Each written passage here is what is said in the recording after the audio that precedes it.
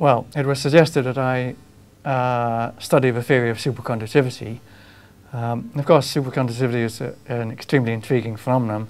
I even read about it when I was in school, and so I was intrigued as to how it was explained, and I looked at the various approaches, and a number of them seemed to talk about there being a phase associated with a superconductor.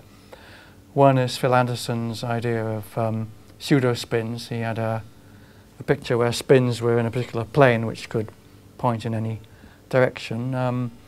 Gorkov had an anomalous wave function, as he called it, which had a phase.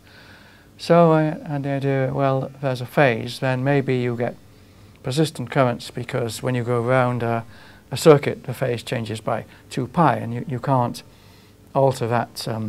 It has to be an integer number, and you can't alter that if you by any manipulations you do. So that will be a persistent current. And then if somehow you impose a phase difference, that produces an asymmetry, that provides an asymmetry which can tell the electrons which way to go. First of all, absolute phase you can never measure, but phase difference you might be able to measure. But then there's another symmetry principle which said the only condition under which phase difference could matter would be if electrons could move from one system to another.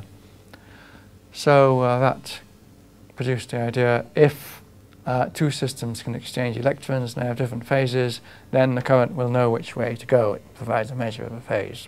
However, I did see a paper by Shapiro et al. With junctions with normal metal in between that did show a supercurrent as well, and I thought, aha, maybe this is it.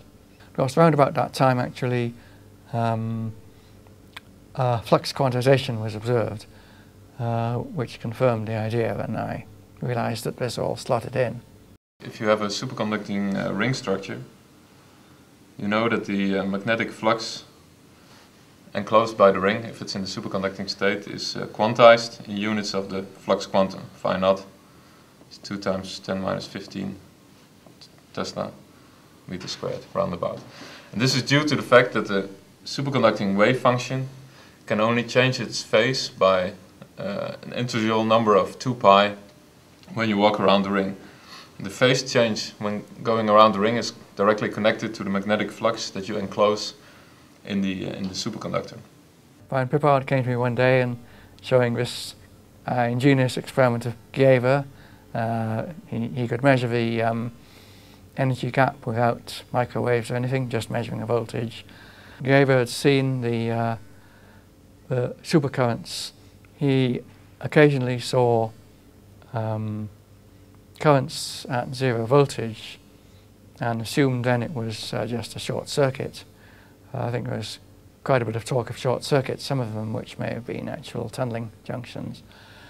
He also noticed that when he turned the switch and there was a magnetic field, that it altered the current, but he thought, well, this is just some freak of the apparatus, so he didn't investigate.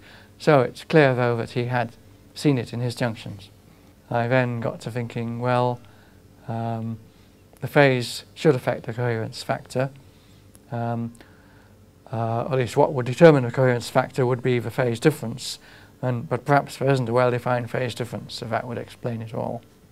Well, this is an example of what they call a proximity effect, where proximity, here you might say that the proximity of a superconductor is making a normal metal act like a superconductor.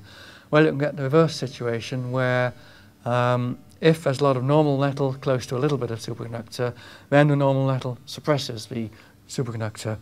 And the reason why you get these proximity effects is the electrons move about, and there's a distance they call the coherence length, which sort of says how far these coherence influences go.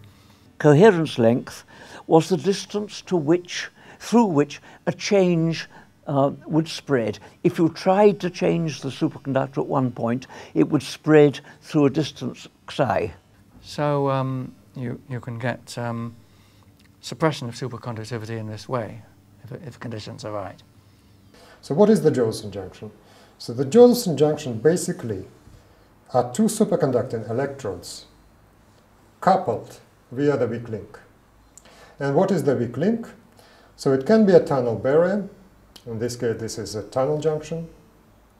It can be normal metal, in this case is a proximity junction, for example SNS junction, or it can be a weak link, so a tiny superconducting constriction. To me, the Josephson effect is interesting from several perspectives. First of all, it is one of the most interesting phenomena, physical phenomena related to superconductivity. Second, it is a building brick for any cryo-electronic device. So what we can say that, well, as far as the market is concerned, it's probably the second after high power applications. Two of the most important equations that came out was, first of all, the fact that the current is proportional to the sine of a phase difference. And the other, which comes out of symmetry principles, is to say that the time dependence of a phase difference is proportional to the voltage across the junction. In fact, it's 2 EV over H. If the first equation is more or less straightforward and understandable, I want to emphasize that the second equation is not trivial at all. It means that whenever we have a DC, I emphasize that this is a DC voltage across the Josephson junction, the phase is changing with time, and from the first equation we see that the change in time of phase means that the current is oscillating. So whenever we have a DC voltage, superconducting current is oscillating like this, while the voltage is constant. So very unusual situation for conventional electronics. So how can we interpret this second AC Josephson equation? Well, the interpretation, in fact, is very simple. What happens is that upon tunneling of a Cooper pair with a charge 2e, so this guy here, from left to right, it acquires the energy 2eV. So this is just the energy which is acquired. And this energy is radiated as a quantum of electromagnetic radiation.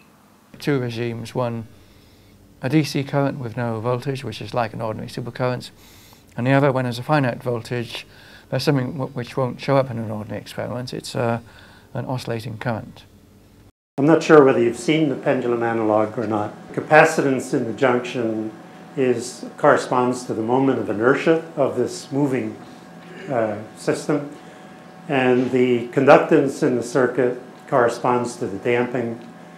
The critical current of the junction corresponds to the length of the pendulum arm times the pendulum bob mass times gravitational constant. The angular velocity is the analog of voltage. So it goes up and faster and slower and faster and slower and so on. So those are the ripples on top. And then you turn off the drive current and it falls. And it goes back and forth like that. And those are what are called plasma oscillations in the junction, a damped junction. So what happens then when you apply the excessive critical current, it goes over the top, but then you hit it with a pulse, and it goes over the top, and then doesn't do a lot of this plasma oscillation because of the damping. The difference between Abrikosov and Josephson vortices. A Josephson vortex lives in a Josephson junction. So in an SIS junction, you have magnetic field in the insulating layer, and it's shielded by a circulating current, which across the barrier is the tunneling current, and inside the bulk, the electrodes, it's just a bulk current. Now, the current density, the shielding current density is much, much smaller because the Josephson current, the critical current, is much smaller than the circulating current around the current density around an Abrikosov vortex, which typically is the pairing current. That's one difference. The size is another difference because as the current density is smaller, the shielding length becomes larger, and for the Josephson vortex, it's the Josephson penetration depth, which easily is a few micrometers as compared to a few hundred nanometers. And finally, because the Josephson vortex lives inside the barrier, it doesn't have to break up the superconducting condensate and create a normal core. The core is already normal, which means But if it moves, it doesn't have to break up the condensate. It can move much, much faster. The motion is much less damped. Okay, so what's important is the magnetic flux in the junction, not so much the magnetic field. Okay. This we're going to think of as being rather like a single slit in optics. Yep. So in an optics, the equivalent thing would be to have a slit that looked like that. Yep. And then we shine our light coming this way. So this is Through some here. monochromatic. So there'd be some monochromatic light, yes. Exactly. So this is plotting the intensity along this way, and this would be, in the question of optics, some kind of angle theta, and that's our central position there. So that's what you see on the screen. And that's what you see on the screen. And we know from our optical diffraction that the position of this minimum depends inversely on the size of this slit. So for a very big slit, these fringes are spaced very close together. Yes, and for a very small slit, they're spaced much farther apart. Okay. Okay, well the same thing happens with the superconducting junction. In fact, you can pretty much just replace the intensity with the critical current Okay. and the angle with the magnetic field you've applied. So now what do these minima correspond to? Right, these minima now correspond to the number of flux quanta that you have in the junction's area. And in fact, the first minima corresponds to having a flux, one single flux quantum in it, phi naught. That corresponds to having